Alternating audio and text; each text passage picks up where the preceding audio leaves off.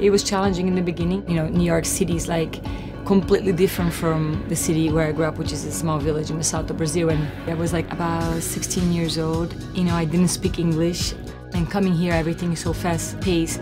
Either you run or you get run over.